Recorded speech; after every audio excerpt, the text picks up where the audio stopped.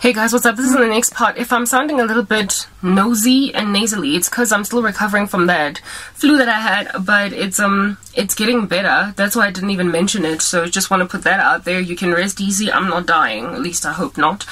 But if I do, to live is Christ, but to die is gain. Anyway, yeah, I want this to be my final part because this phone is really giving me problems, and I don't want those issues to linger, to make it such that I can't finish this series, you know what I mean? Let me just get it out the way. There is an attack on the church right now, a massive one. It's a flying kick in the cosmos, frankly, and I can feel it. The barrage is extreme. The hostile mistreatment of my person is as a result of it by those who are in my ecosystem, and I've been feeling like I'm wasting time. But the Lord has confirmed that He is about to separate the wheat from the tares, and like I said, I'm not sure if that's the rapture or some kind of a record-setting straight event, in the sense that God is going to make it clear who belongs to Him and who doesn't.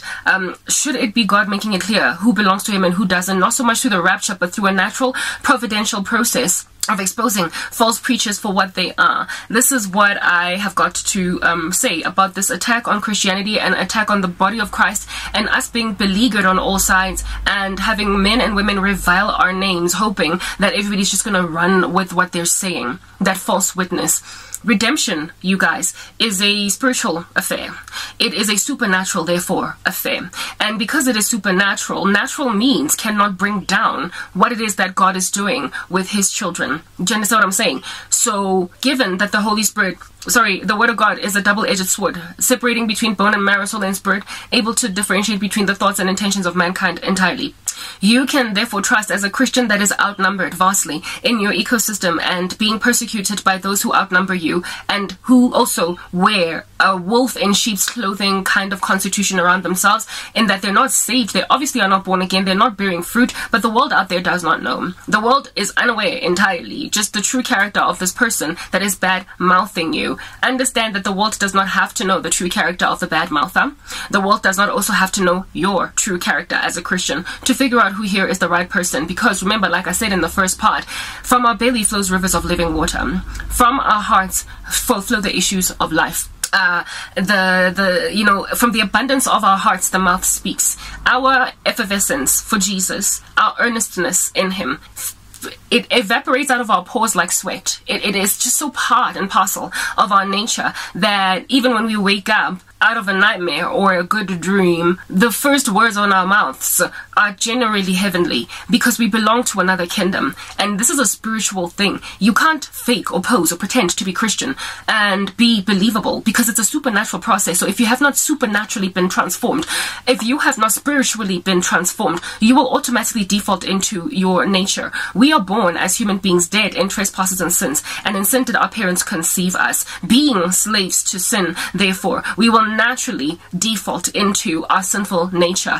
when we are not indwelt by the Holy Spirit, who enables us by Himself to put the deeds of the body to death. So if you don't have that enabler, you will default to your sinful nature. However, if you do have that enabler, you will be making a war with your flesh, like it is written in Romans 7. That aggression against the kingdom of darkness that you walk in, essentially attacking it, because the kingdom of heaven suffers violence and the violent take it by force. That whole activity that you walk in, you must trust for the life of you, is going to ultimately vindicate you before men. It's written in God's word that trust in the Lord your God, lean not on your own understanding, in all of your ways acknowledge Him, and He will make your paths straight. The scriptures also make it clear that if you commit your ways to the Lord, He will make your righteousness shine like the dawn, and the justice of your vindication or your cause like the noonday sun. You will shine bright like the sun, and it'll come naturally when you are in that very jar of clay type. My battery is low and this thing is going to cut me. We are treasure in jars of clay.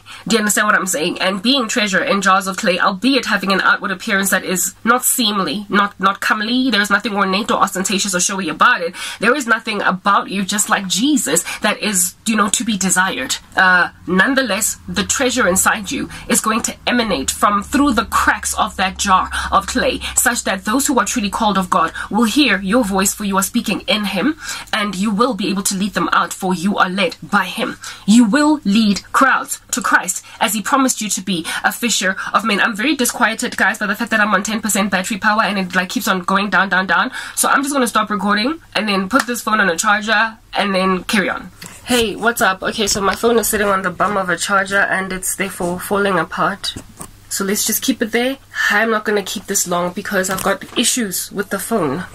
And having these issues means I have to finish this and invest in a camera. But thank God I've got the money to do so. So as soon as the funds clear, we're going to Clearwater Mall to procure a camera. Anyway, righto.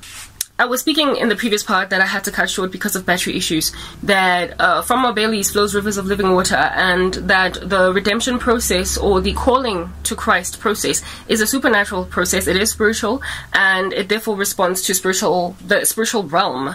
And given that it responds to the spiritual realm, if you're called by God, you will hear from the section of the spirit realm that belongs to Jesus and not so much demons. Therefore, you are not going to be duped for too long by a charlatan.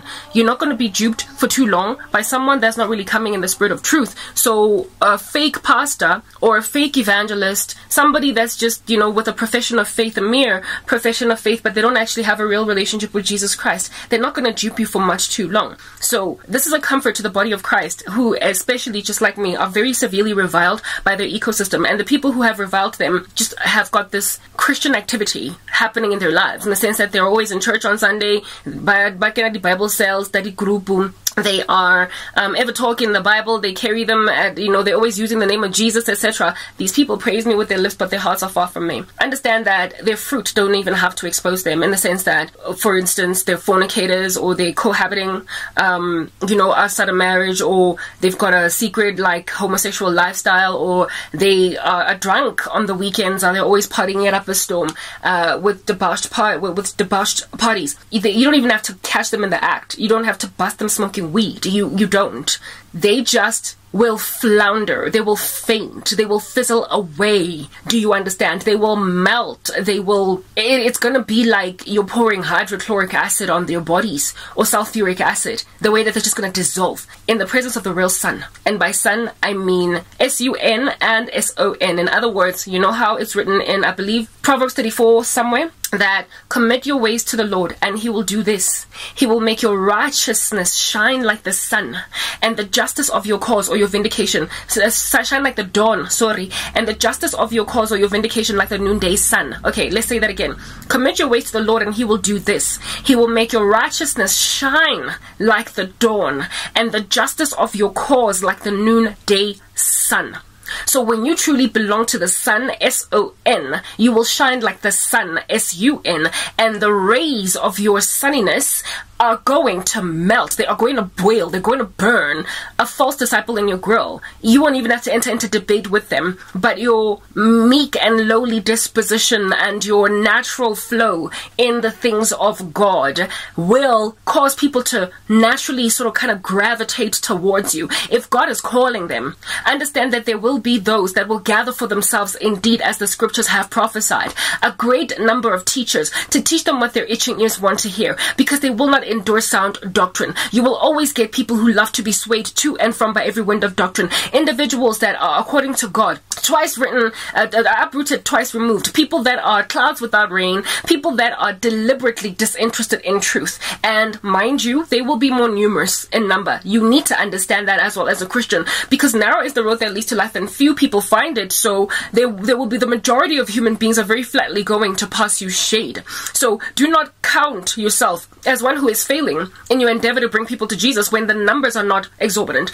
Count yourself as one who is prosperous, because somebody who was led out, someone who was a sheep that heard his voice, that was led out, heard and chose to break away from the crowd and join you. If heaven rejoices when just one sinner repents, we ought rejoice when out of a crowd of 100 people, only 2 people come to listen to our particular message, instead of a very flamboyant, ornate, showy, ostentatious, flailing itself, hands and feet like a drowning person in a pool, evangelist on this side that is calling themselves of God, like some charismaniac that is chilling on this end, unbearing of any fruit at all. The crowds will gather around him like blackjacks on wool more than they will on you. But you must recall this: the Lord will make out of you fisher of those that indeed are the men called to the kingdom of heaven. So even if it's just 2 people out of that giant crowd that break away, you've done a great job. Heaven rejoices when just one of them repents. So if you've gotten 2, you've celebrated in heaven heaven. You've caused a celebration in heaven twice over.